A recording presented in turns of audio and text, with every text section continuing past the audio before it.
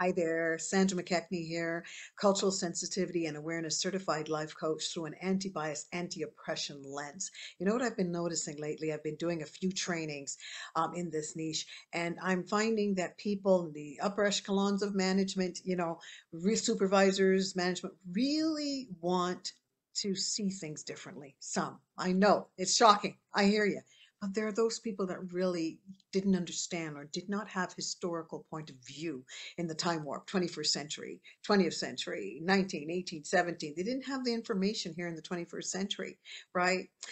Just like, I'm descendants of slaves. Yes, I am. And we were kind of taught as we came back through all that into the 21st century, shh, don't talk about it. Nobody wants to hear it. But of course, we need to talk about it and look at some of the history and look at what we've brought through the time warp into the 21st century and how we show up and why we show up, how we show up. You know what I mean? Hey, and if you don't know what I mean, I have a video podcast called Voices of Humanity. Would love you to be a part of it. If you're fit, we can vet it, look at it.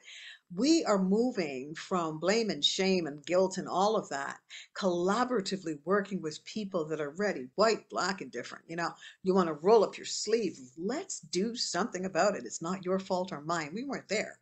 But we're here in the 21st century and we've showed up with some stuff. Let's talk about it. Let's look at what that looks like. And maybe you would love to be on the show. It's called Voices of Humanity at prconnectionsradio.com, the voice of new media.